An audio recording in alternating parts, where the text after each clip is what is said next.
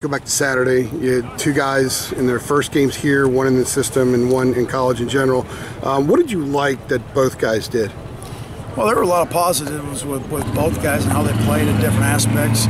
Obviously, Chaz showed a great amount of poise for a first college game, first time in that environment. I was very pleased with how he handled himself, the decisions he made on the field, and he gave us a chance to make some plays and gave us a chance to win.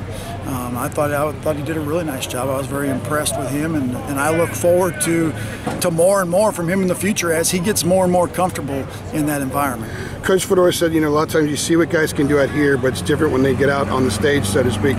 Did you guys have any anticipation of what you'd see from Chaz, or did he kind of do what you thought he would do? I wasn't surprised in the slightest. I mean, I've got a great deal of confidence in him, and you see it day in and day out in practice, and it continues to grow.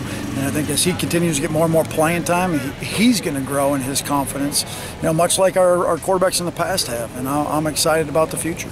In talking to him, as young as he is, he kind of strikes me as being a little more mature than maybe some other guys his age. Do you see that? Is that something that helps him on the field? He's always been a mature kid. Even in the process of getting to know him through recruiting in high school, he is very calculated in what he does, and he's a great kid. First of all, I mean, what you see is what you get. You get a great kid on the field, you get a great kid off the field, but he's an ultimate competitor, and I think the guys on our team can see that, and will continue to rally around him. When you coached kids before in the past, they finally get a chance to see themselves on film in a game, not a scrimmage, but an actual game. Can you get a gauge on how much they're benefiting from that film, if they're totally getting it? And the second part of that is, how much did Chaz get it by watching the film and kind of clicking, okay, I made these mistakes here and they're very correctable? Well, you look at it, and you always look at it with a critical eye of how can you improve. And you look at every situation, and you may do everything right on a play. We're going to look at it, how can we do it even better? How can we make that decision a split second sooner? How can that ball be a little more precise in the location?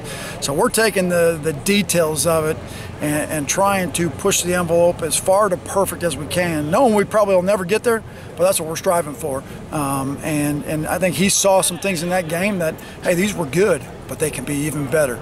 And I think that gives him encouragement to continue to keep working and continue to keep building off the positives that he had from the game, but also look at the negatives and go, okay, I can make this, and this even better. It may be the difference in us winning and losing. Sounds good. Thank you.